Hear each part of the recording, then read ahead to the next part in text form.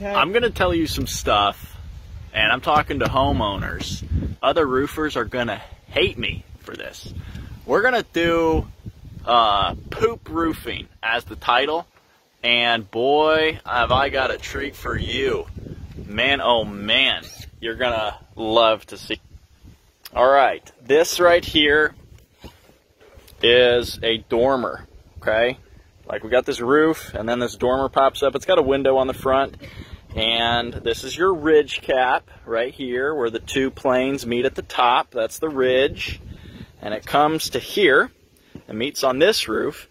These two pieces of trim are called valleys, okay? This is all very important. Hang with me. So your two valleys meet at the top, and then that ridge meets at the top.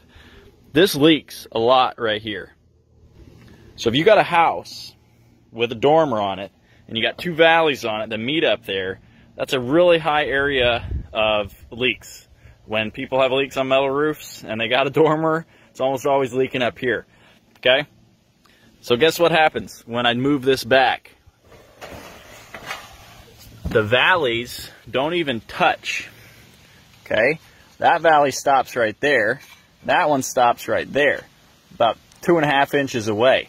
This is, I can't make this stuff up, people. Use a tube of silicone and don't even do a good job putting the silicone down. Like, what a disrespectful way to use silicone even. So basically, if I put this back on here like it was before, water's just running right behind there. Boom! Right underneath the valley. This has been leaking for so long, it's ridiculous. What needs to happen here is both of these need to meet up at the top, and this piece is actually going to come to like there, and this piece is going to come to there. They're going to overlap up above to give you some material, and then the points are going to meet like that, and you fold one over, and this is important. I do two different styles. I can do it two different ways. One, I can caulk it, and that lasts a pretty long time. We're talking maybe like 25 years. That's my limited lifetime style. And then I can make those two join together without using any caulk, so it's never going to leak. That's my lifetime style.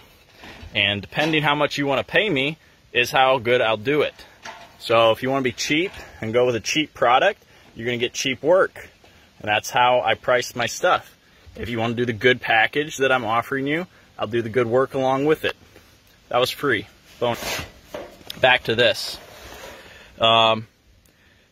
Ask your contract, ran out of space, so I had to go delete some stuff.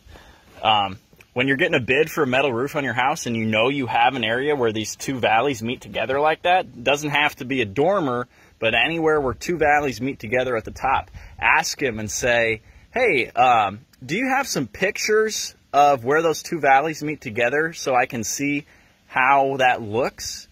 And most guys like to take pictures of their work when they're proud of it. If they're not proud of it, they're not going to take a picture. So right then and there, you can determine if he's proud of his work or not, and you want him to be proud. If he's proud, he's going to do a good job. That's typically your standard.